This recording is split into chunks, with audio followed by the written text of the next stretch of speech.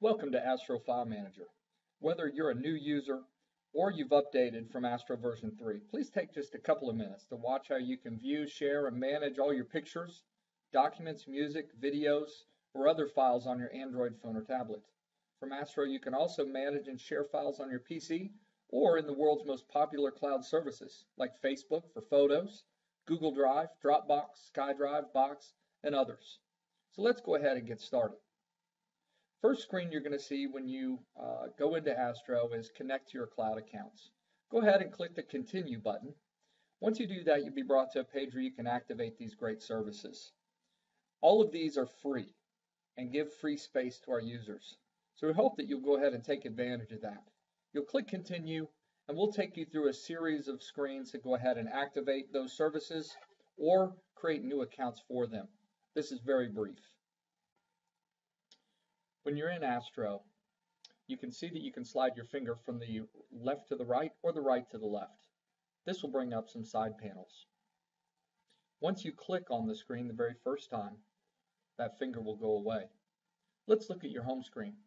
First of all, you have three tabs up top. Your automatic default is the Locations tab that has all of your cloud locations, all of your local storage locations, and you can scan for your local network. We click on the Searches tab and it brings back searches. These are searches that are based upon your file type, so if you click on the picture search, it will bring back all your pictures regardless of where they're located on the device.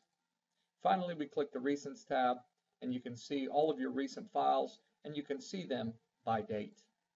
Let's go ahead and go back to the Locations tab. And then what we're going to do is we're going to slide our finger from the left to the right. And as we do that, you're going to see this Locations tab brought up. It has all the same locations. You can also get to your home screen from here. You can do a search from here. You can click on the wheel to go ahead and change any of these locations, and you can create a new location. If we slide our finger from the bottom to the top, it'll bring all the searches. So on this one sidebar, you basically have your entire home panel.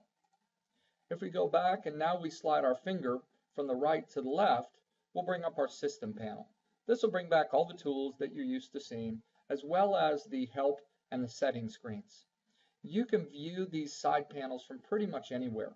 If you click on the Settings tab, you'll see that you can be brought to all of your settings. This is someplace that I think all of our existing users should certainly go ahead and view. Some of you want to go directly from clicking ASTRO and open it up into a directory. You can do that right here at the startup. If we go back to the Locations and we click My Files, which in this phone is my internal memory, we'll be brought to a screen that has our files and you can see all the directories here. If we go ahead and we click Attachments, we'll be brought into the Attachments directory. Then one thing I want to show you is when you long click on ASTRO now, because we're using the ICS style, when you long click, you'll be brought up a menu. This is for copy, this is for move, delete, rename, and you can always click the three dots to be brought up to this menu as well. Let me show you another function here that's very important. When you're inside of any directory, you can click on the star button. When you do that, what you've created is a location shortcut. Now if I go to that sidebar and I swipe my finger from the left to the right, I can see here now that Attachments is going to be in one of my location shortcuts. And now you can also see when you go to the home screen that you've got an attachment shortcut here. So for those users who love shortcuts and you want to create them and put them on your home screen, this is a great functional tool for you. There's also the search functionality here. So if I go up to my home screen and I click in the search, it'll bring up my keyboard. I can put in JPEG.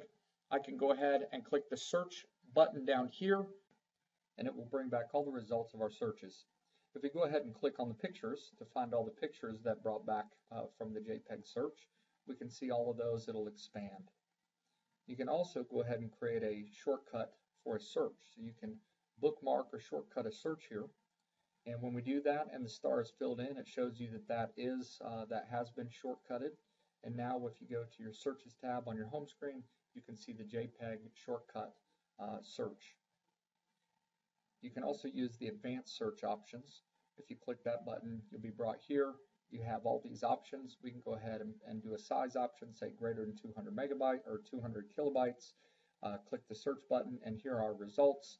Again, making it a very useful search tool.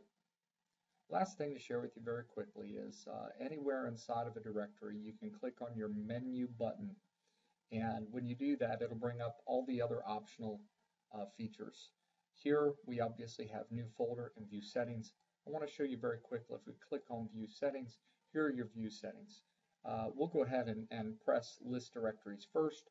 We'll uncheck that box. We'll go ahead and click OK. And next thing you know, now you've seen that it has changed, and this is now alphabetical without the directories being listed first.